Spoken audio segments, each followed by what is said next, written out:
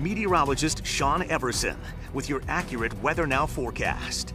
Well, what a Saturday it was here, the final one of October, feeling more like the end of September, and a very sneaky, almost top 10 day in Omaha, just shy of 70 degrees. If we hit 70, it was definitely a top 10 day. Beautiful day to get outside. A top 10 day in Lincoln, despite the Husker loss, but a great day to get outside. Here this evening, temperatures cooling off into the 40s and 50s, 46 right now, Harlan 48, Tacoma, Columbus 49, Beatrice 53, and Lincoln right now 55 at Eppley Airfield. A lot of people out enjoying the nice fall weather here on the Saturday night, Saturday before Halloween, down in the Old Market right now. A busy place, 55 currently, dew points in the 30s, some nice fall air there, just a light south breeze.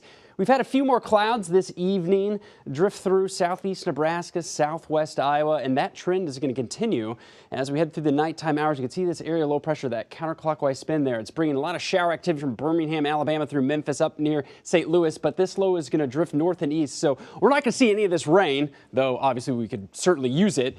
The cloud cover, though, we'll see that as we go through the nighttime hours and into Sunday. So let's plan things out. Storm predictor tonight. You can see the clouds increasing by 7 o'clock tomorrow morning.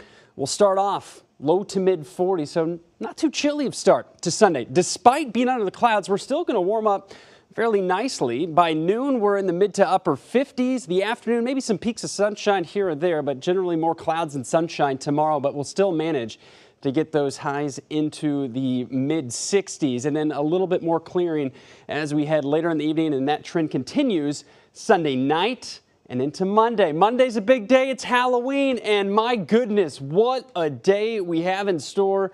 Yeah, not spooky at all. Lunch hour on Halloween, 59 degrees.